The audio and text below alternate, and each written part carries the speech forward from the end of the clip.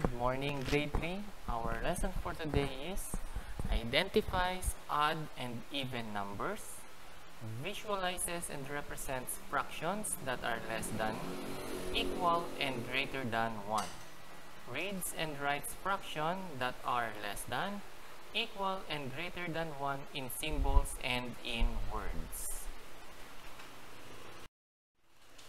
Odd numbers are numbers whose ones digit or ends with 1, 3, 5, 7, and 9.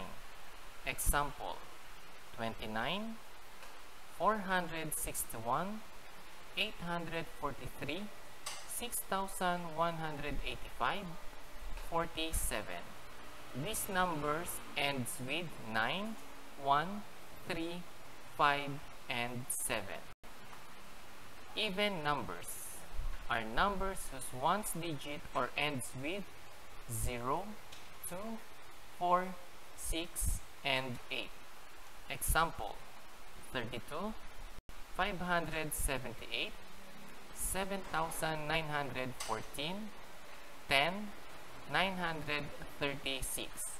These are examples of even numbers ending in 2, 8, 4, 0, and 6. Fraction represents a part of a whole or a set. Example: the first figure shows 1/2. The second figure shows 1/4. The third figure shows 1/3. Proper fractions are fractions whose numerator is always less than to its denominator. Its fractional value is less than 1. Example: 1/4, 1/2, 5/10, 2/3.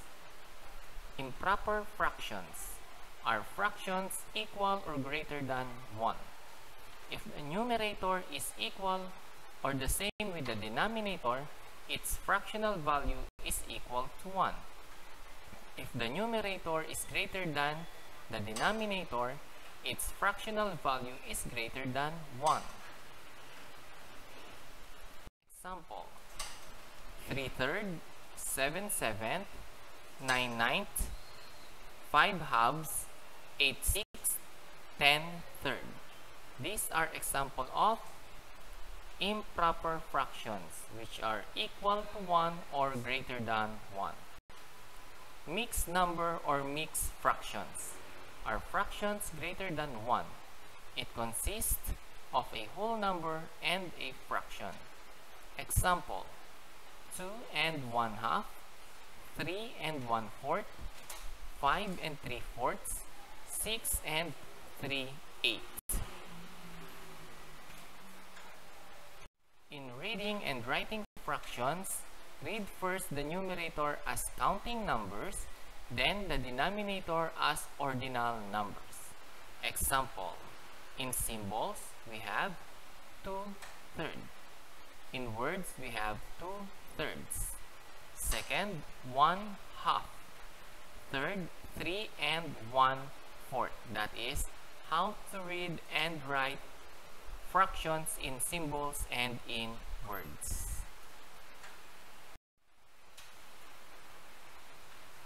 That's all for today, class. Until next time, see ya!